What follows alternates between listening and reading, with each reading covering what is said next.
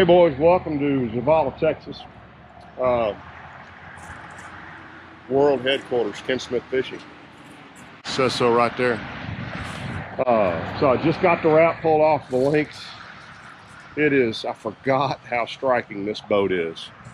So this boat is up for sale now. You can come get it.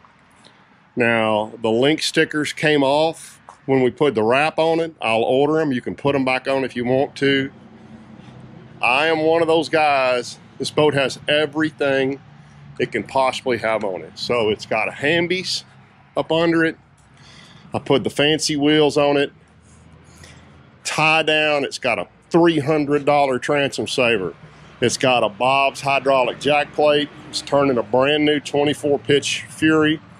By the way, so a lot of you will remember, I'm gonna step inside where it's a little quieter, that when I originally did the boat review, the Bass Cat guys didn't like this boat because it was a wide body boat and it was slow.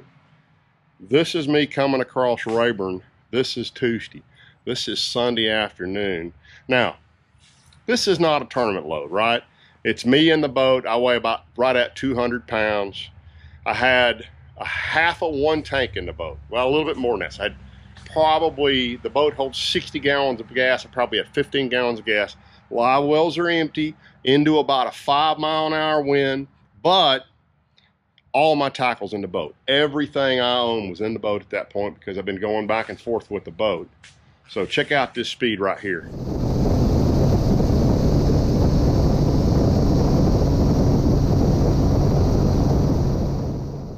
All right, guys, so watch the acceleration through the mid-range on this boat. So I'm purring along there about 45 miles an hour, and watch the RPMs, 56, and I'm gonna get in it right about there. And watch this boat, 61, 63, 65, 67, 68, 70, 72, 73, 73. I'm running out of Harvey, by the way, and I'm running smack at the Amber Forest, and you're gonna see I'm gonna get it to 77 miles an hour, and I just frankly flat run out of room. I mean, it's still accelerating. You can see 67.6, 60, 76.8, 76.9, 77, and I have to come out of it right there. I think it had more speed in it, but you're gonna see right here in a minute, there's whoops, here comes woods. So I gotta get in and start turning, and that boat will fly. I mean, it'll fly. It's a legit 74, 75 mile an hour boat, tournament loaded. It is a really, really fast, really wide, really comfortable boat. I have really enjoyed my Bass Cat Lynx. You know, because of some of the videos I've done, specifically the videos with Nick from Mercury Racing talking about props, I get a lot of emails, a lot of calls about props and performance, and I always direct guys here. This is the first place to start figuring out what's right and what's wrong. This is the Mercury prop slip calculator, and I'm turning a 24 pitch Fury. The gear ratio on that motor is 175. Turning 6,100 RPMs at 77 miles an hour. That's a 3% prop slip. Guys, that's pretty damn close to race boat prop slip numbers. My Ranger prop slip was, I think I saw 6 once, but it was usually 7, 8, 9 when the boat was loaded. That's really, really good prop slips. I just want to share that with you and remind you that calculator's out there, and that is a high-performance bass boat right there to get a 3% prop slip. So that's the slow Bass Cat, 77 plus miles an hour. And you can tell I ran out of room. I think it might have had a little more in it.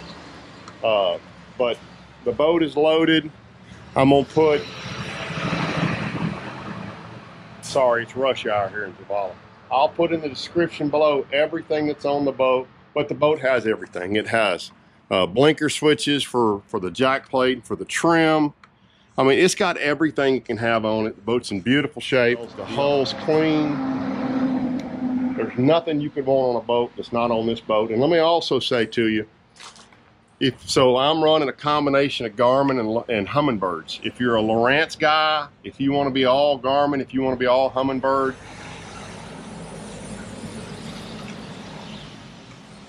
somebody getting a new house, we'll work it out. Right? We got a great relationship with the guys at Jones. We'll do some horse trading with them. If you want something other than what's on the boat, we can make that happen. But The boat's got a lot of warranty left. All this information is in the description below. The boat's ready for delivery now. I have a way to fish out of a boat for the next 8 weeks till I get my new one ordered, or my new one gets here. Maybe 12 weeks, but I'm ready to move this boat. I've owned 2 boats before, and I don't want to own 2 boats again. It's not an inexpensive hobby, and I don't need to own 2 boats, especially with 2 little kids. I'm trying to think what else. So got a lot of warranty left on the boat. That's in the description below. Motor's got 135 hours on it. I just did the 100-hour oil change on it 4 or 5 months ago. I hadn't put a ton of hours on this boat. Most of them were right at the beginning of COVID, but you know, we've had 2 little kids, so not near the hours you see on a lot of motors. Motor's running great. Everything on it works. Not a thing on it that doesn't work. Got multiple wireless power poles. We've got one that I've never even used. It's for that's on a lanyard. Trolling motor's got a remote control. Oh, it's also got a cover that's never been on it. The cover is actually in the back of the black truck. That'll come with it. And I should also point out, about a $1,500 upgrade, I have in the back of the truck the other console. So this is actually a dual console boat. I have chosen, after fishing out of it both ways a little bit, other than on really ugly cold days or rainy days, I keep the passenger console out. It just makes the boat a lot easier to get around in. But if you want to do a console boat, we can put the console in here, me and you together, in 3 minutes. By myself, probably 6 or 7 minutes.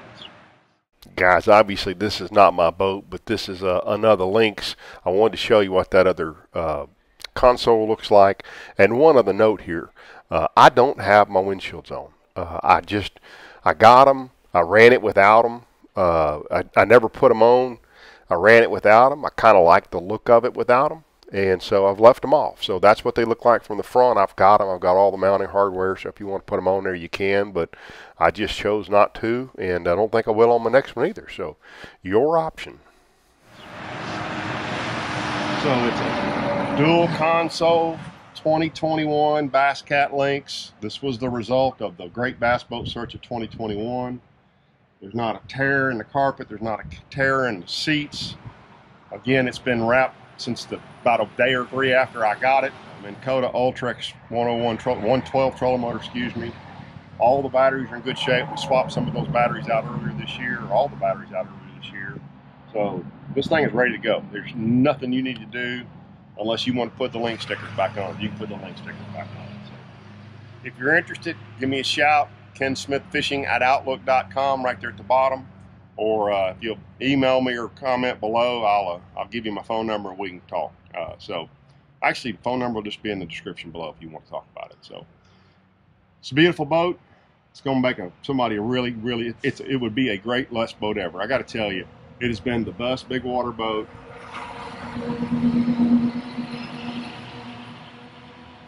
I have ever owned. And that's why I bought this boat, was through that search.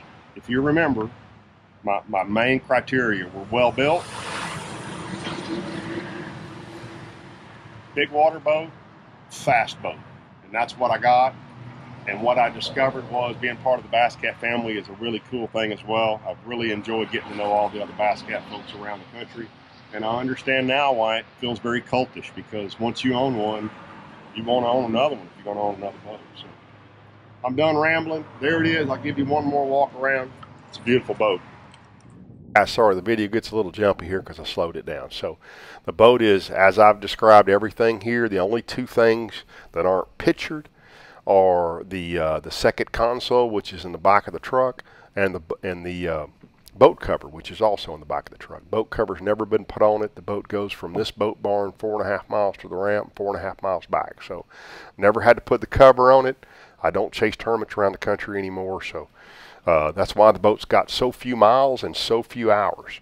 I've done a bunch of looking online. There's only a few Lynx for sale, but this is one of them. This Lynx only has 135 hours. The only other year model boat, I think there's 2 other 21s available, and both of them have more than twice that many hours. One of them has almost 3 times that hours. And those boats are both priced in the high 70s and low 80s. So at $75,000 bucks, I'm pricing it to move it. Again, I think the only thing you got to spend beyond that is $100 to transfer the warranty. The boat is available through Ross Motorsports in Lufkin. Now, right now it's in Dallas, so you can look at it here, but I'll meet you anywhere you want to look at it. But the key with Ross is, number one, they can help you with financing if you need it, but also if you have a trade, they'd be interested in talking to you about your trade as well. And by the way, I didn't mention it, but the retail on this boat with the electronics on it is way over $100,000. So electronics again are the blades. At the dash we have a Humminbird Helix 12, and I do that because I still like the mapping on the Humminbird. It's what I'm used to. I know the Garmin has gotten way better, as has the Lowrance, but it's what I'm used to, so I've stayed with it.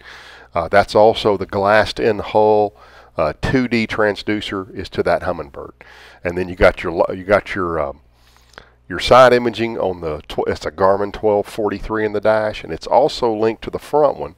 So if you're teaching kids to fish and or to teaching them to live scope, you can sit in the driver's seat, control the trolling motor with the remote control, and on that Garmin you can see what's going on because they're linked on that front unit with the LVS 34. So the transducer on the trolling motor for live scope is the LVS 34. That's the newest one, so you can see that on both those screens. Now on the front deck there is another Garmin 1243, and then double stacked above that is a Humminbird 10.